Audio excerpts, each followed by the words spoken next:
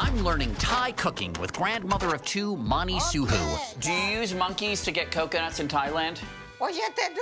I don't know how to train him so well. They say, go get coconut, and they go get it. They shake, they bring coconut all down. The monkeys should start a union. Monkey don't know how to talk. They're smart, but they don't talk. No, but they could hold up a sign that says union. Oh, I don't know about that one.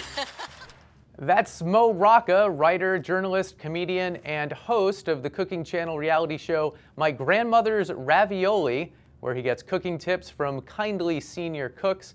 And he recently came back to his hometown of Washington to meet with the Post's food editor and get a cooking lesson from a local grandmother. And now we're lucky to be joined by him. Mo, how are you doing? Good to see you. I'm doing well. Gosh, modern technology, you have to love it. I'm just in my office here at CBS. Don't judge me for the lack of decoration in the office. I got to work on that. You are not a trained chef, but you've moved into more of this, food and cooking programming, and I wonder why cooking? Well, it was sort of an accident.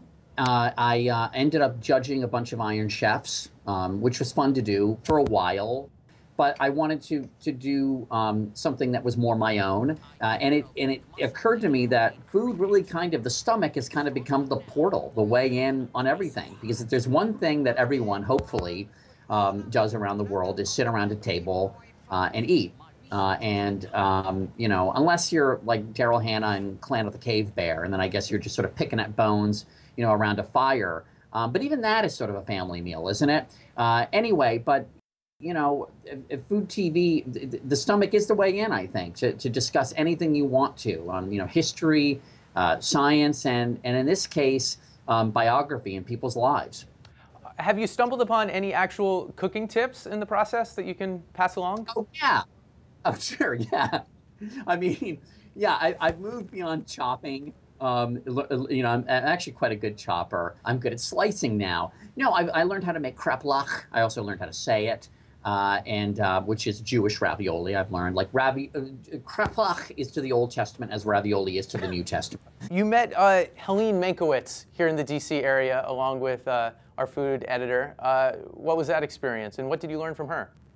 I learned how to make a great chicken soup from her. I also learned that that when she goes to the Caribbean to vacation, she likes to go topless. I didn't ask her for that. She offered that up.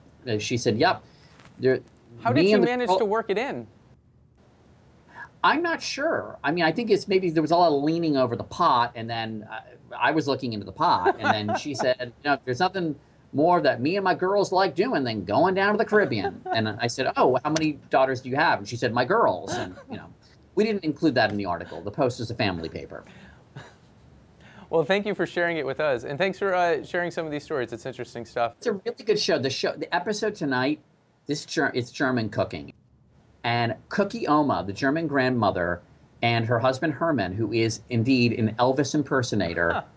I can honestly say, among all the shows that I've done, I have never met characters like these. Okay, we'll look forward to it tonight. Mo, thanks a lot.